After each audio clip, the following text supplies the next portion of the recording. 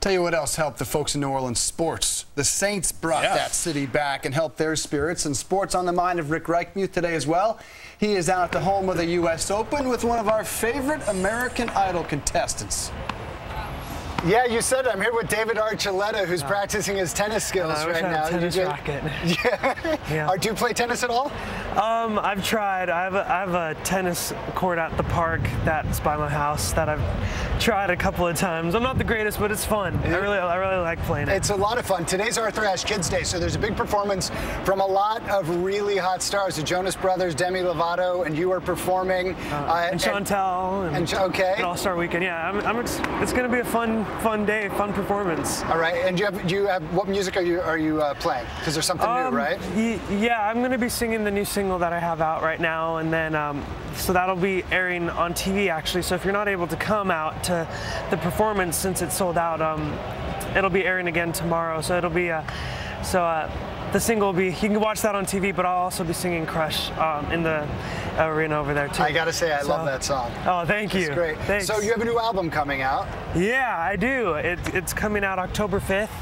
It's called The Other Side of Down, and it's been fun getting to do. I've been a lot more involved this time around. I hear you wrote a lot of this stuff. What's that like to go from performer and singer and then to write, taking control over that? It's made a really big difference in allowing myself to come through into the music and being able to talk about what is important to me or what I feel really represents me as a person and as an artist and a person. And I feel like people will be able to connect a lot more to what I'm singing about because I'll be able to connect to it. Which makes sense. Yeah. And you're 19 now, so difference in growing up at all? I mean, every day it seems like you learn something new. So I've definitely, the last couple of years, I've definitely learned a lot.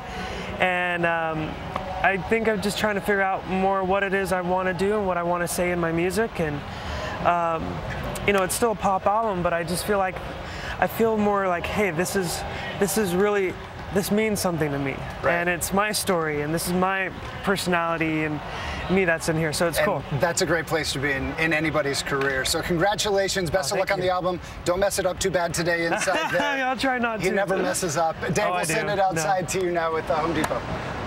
Thank you very much, Rick.